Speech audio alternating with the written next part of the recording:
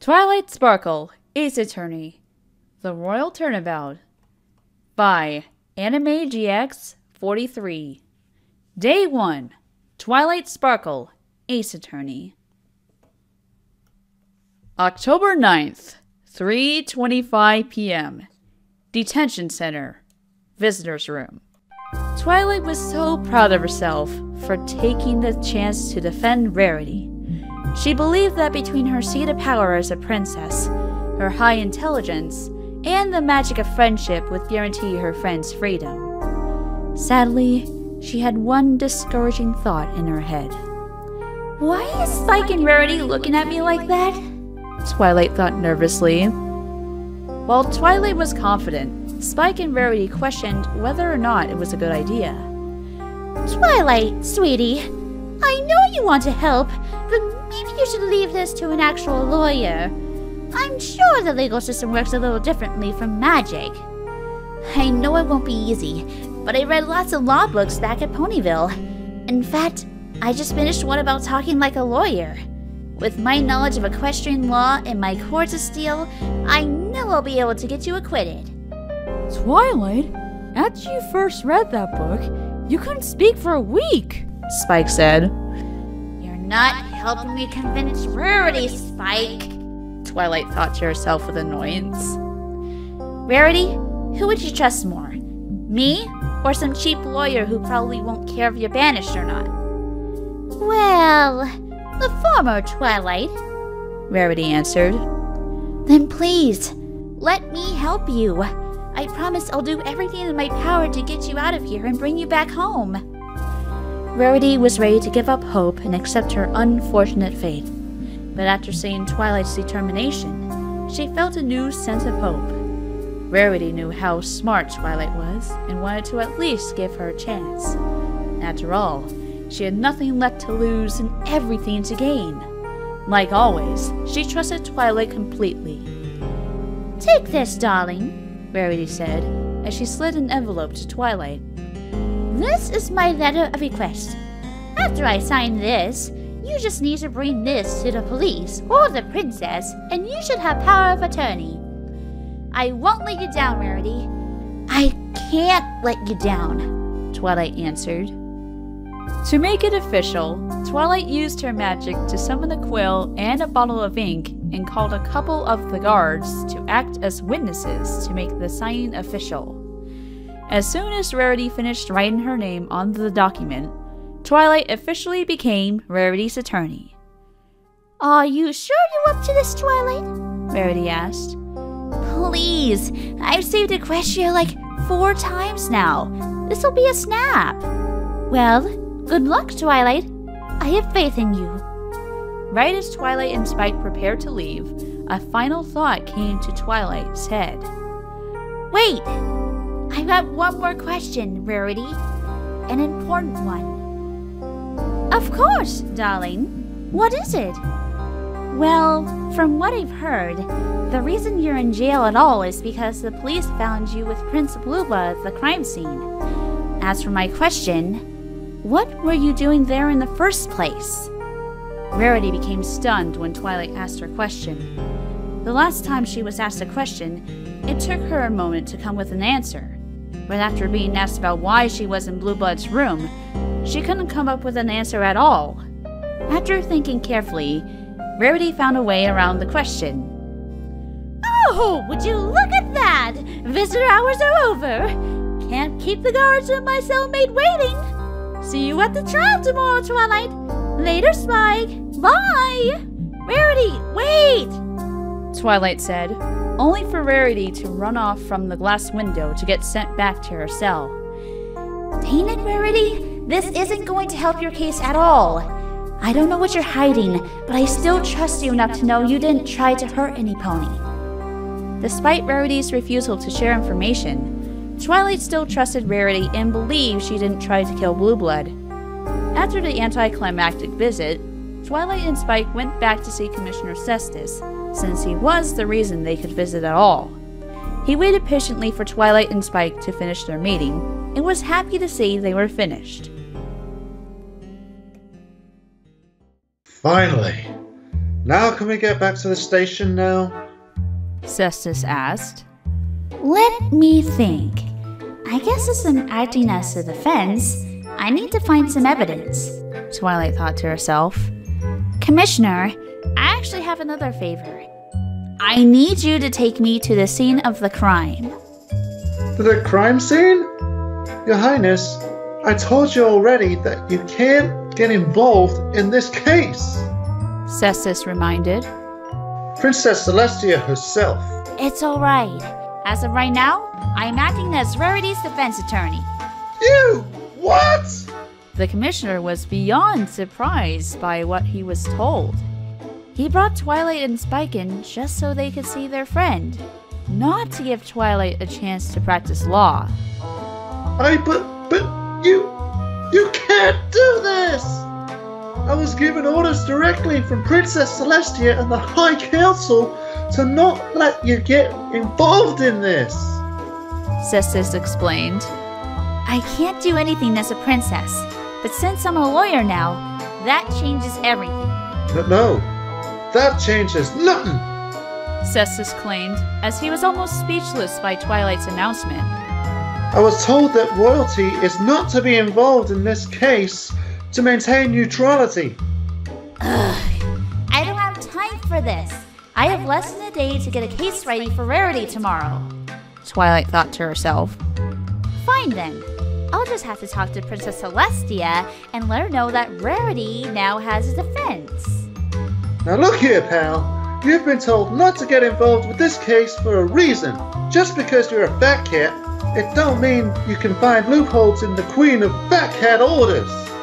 Twilight was mortified by what Cestus said to her. Not long before, he was trying to stay on her good side, but then he did a 180 and not only insulted Twilight, but Princess Celestia herself.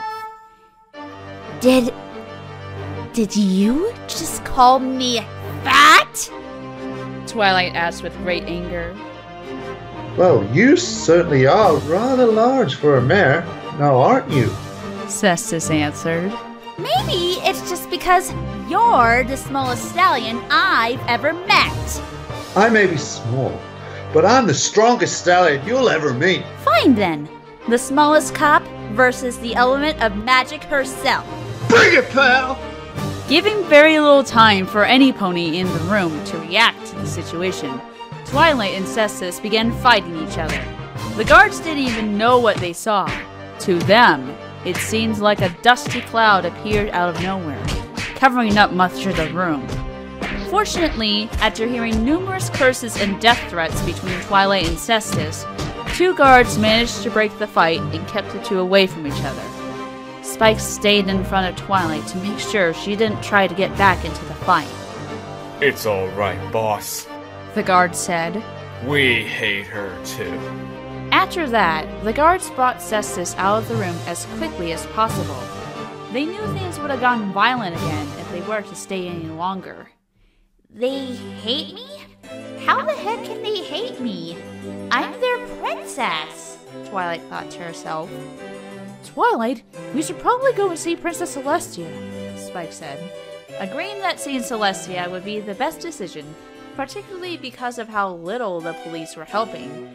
Twilight waiting for Cestus to leave the room, she could take the same exit and leave without getting into another fight.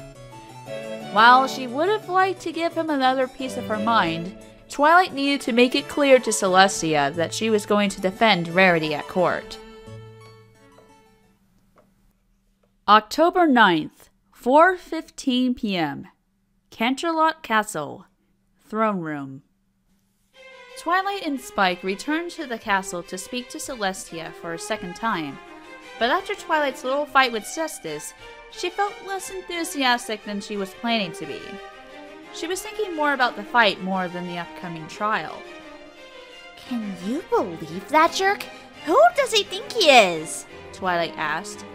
I think he's the chief of police, Spike answered. That was a rhetorical question, Spike. I'll give him credit, though. For such a small pony, he could throw a punch. Twilight then realized that she had a sore bump on her head, which she would have gotten from her little fight. As she gently rubbed her sore spot, she saw an ice pack magically placed on the lump. Thanks, Princess Celestia, Twilight said. As soon as she said Celestia's name, Twilight jumped and screamed at Celestia's sudden appearance. She didn't even realize Celestia wasn't in the room when she entered. How can a pony 3 times my size be able to sneak up on me like that? Twilight asked herself. You went to see your friend and got into a fight with Cestus. Celestia asked as she overheard Twilight and Spike talking. I'm surprised you're not in a jail cell with your friend. As they put Twilight in a jail cell, Spike said. She's your most important student and one of Equestria's princesses. Actually, that's exactly why I figured he would throw her in jail. Twilight and Spike didn't understand what Celestia meant, but Twilight felt it wasn't important and decided to talk about what she thought it was. Princess Celestia, after thinking it over and discussing it with Rarity, we decided that I will be acting as her defense tomorrow. Twice in one day, Twilight went straight to the point and showed eagerness to help Rarity, which, once again, left Celestia speechless. Unlike the first time, though, Celestia didn't know how to react to Twilight's choice. Twilight Sparkle, I know you want to free Rarity, but this time you're being way too hasty, Celestia said. I'm already made a list of potential defense attorneys and I'm going to summon one right now. There's no point, Princess. I've already signed the document needed to legally make me Rarity's defense. Whether you like it or not, I'm handling Rarity's case tomorrow. Celestia became downright shocked by what Twilight said. As she thought about what her student said, she stared down and looked at her student, making Twilight, and even Spike, feel intimidated. Maybe this wasn't such a good idea after all, Spike said to Twilight. Yeah, this doesn't sound like a good idea in hindsight, Twilight started to think. While Celestia looked intimidated and even somewhat angry, after thinking about it in her head, she began to smile at Twilight with a more confident look. In return, Twilight stopped fearing her teacher. I should have expected this. I guess I've forgotten how hard the magic of friendship will drive you, Celestia admitted. Then, using her magic, she conjured up a bronze badge which had the symbols of the elements of harmony surrounding it, with the element of magic being in the center, and gave it to Twilight Sparkle. What's this? Twilight asked. That, my little pony, is a defense attorney's badge. With it, I acknowledge you as a pony's defense, and with it, you'll be able to investigate and defend Rarity's case. While I still question your plans, it seems you are the only one with the technicality to help your friend, Twilight. I now believe that you're Rarity's best chance for getting her freedom. Hearing that Princess Celestia had confidence in her made Twilight feel less and less worried about her choice of defending Rarity. Feeling sure of herself, Twilight accepted the badge with pride. Oh, thank you, Princess! I promise I'll put this to good use, Twilight said with joy. Remember, the trial starts tomorrow. You won't be able to just waltz in and hope for the best. You should try to find some evidence to work with, Celestia suggested. Where can we find evidence on such short notice? Spike asked. After what happened at the detention center, I'm sure Cestus won't want to be of help, Twilight thought with grief. Luckily, another idea came to mind. I guess the best plan of action is to check out the crime scene, the Gilded Horseshoe. Good luck, Twilight. I know you can do it, Celestia said. October 9th, 5 o'clock p.m. The Gilded Horseshoe, 5th floor, Prince Blueblood's room. After arriving at the hotel, Twilight is able to use her newly acquired attorney's badge to not only get into the hotel, but to get pointed toward the crime scene. Wow, this really is a nice room, Twilight admitted. It would probably be nicer without the police tape, Spike said. Yeah, probably. As Spike said, the hotel room was quite messy due to the recent crime. Police tape was placed around the room's front door. But Twilight and Spike got around it and entered the room anyway. Right off the bat, the two saw tape on the floor, making a stallion-shaped figure This must be where Blueblood was when he got attacked, Twilight said. I wonder how it happened. Maybe the murder weapon is still around, Spike said. No, if there was a weapon, the police would probably have it. Defending Rarity would definitely be hard if we don't know if Blueblood got stabbed, smacked, or whatever. Maybe it was a storm cloud? A storm cloud? Really, Spike? If that's the case, shouldn't it be Rainbow Dash on trial? Twilight thought, as she gave Spike an annoyed look. In return, Spike gave her an embarrassed shrug. In any case, let's see if there's any other clues around. Unfortunately for Twilight and Spike, there wasn't anything overly useful in the room, despite the fact that it's a murder scene inside a luxurious hotel room. This would have been because the police had already taken what they believed to have been important evidence, leaving Twilight without anything. After looking about, though, Spike found something of interest. A key with a metal tag on it, which Spike found on the table. Found the hotel key, Spike said. Spike, how is that important? Twilight said as she paused. Actually, that could be really important if it's the only way in and out of the crime scene. The police probably left it because it belongs to the hotel. Really? I was honestly just looking for anything that stuck out. After taking the key from Spike, the two continued to search the room. They were both surprised to see that the room wasn't in shambles. Sadly, this meant that there was nothing that stuck out. Nothing except one little thing. A broken window at the end of the room. Good thing they couldn't take away an entire window, Spike said. I'd actually like to see Commissioner Cestus try to pull it out. Twilight thought as she laughed to herself. I wonder how this happened. Maybe the killer broke in through the window and attacked Blueblood, Spike suggested. Isn't this on the 5th floor? After taking a close look outside, Twilight and Spike deemed that it would be impossible for any pony to break in through the window, so how the glass broke from the outside and shatter on the inside was a mystery. As Twilight found that bit of information important, she considered the broken glass as evidence. Well, Spike, I'm afraid this might be all we can find in the room. Everything else is probably taken by the police, Twilight said, not being satisfied with the progress. Let's take a quick look outside and get ready for tomorrow. That's not a bad idea. Let's just leave the hotel at... Nonsense! It'll be faster if we just fly out! Twilight said as she opened the window up. Twilight? Have you gotten used to your new wings yet? Spike asked. It's just a 5-story building. Watch as I jump and gently glide towards the... While she wasn't paying attention, Twilight fell out of the window, failed to open up her newly gained wings, and...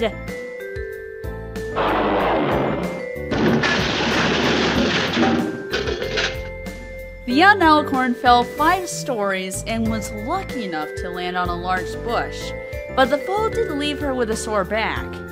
She was grateful that no one but Spike saw her.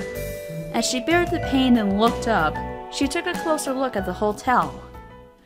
1, 2, 3, 4, 5, 6 floors? Blueblood's room wasn't on the top floor? I heard his standards were extremely high. You'd think he would go for the penthouse, Twilight thought. Twilight! Spike shouted from the hotel room. Are you alright? Did you find anything weird down there? While Twilight didn't feel very good after her crash landing, she didn't want to break her back for nothing, so she looked around for evidence. She looked around the bushes to see if there was anything worth taking to court, hoping she would find something. Sure enough, she found something suspicious. A simple white cap. She didn't know why it was suspicious, but she was thinking more about her sore back than anything else. Found something, Spike, Twilight answered. Great! What do we do now? Spike asked from the 5th floor. This is probably all we're going to find. Let's head back to the castle and get ready for tomorrow. I'd like to catch up on some reading to get ready. Alrighty then. I'd like to get something to eat anyway. Okay, good, Twilight thought. I found some stuff to work with, and I'm sure the juicy stuff will be brought up in court tomorrow. From this point on, the real battle for Rarity's freedom begins. All that's left now is to wait for Spike to pull me off this bush. As she lied and waited for her assistant, Twilight took a deep breath to calm herself down. The next was going to be very stressful, and she wasn't looking forward to it. Spike, are you here yet? To be continued.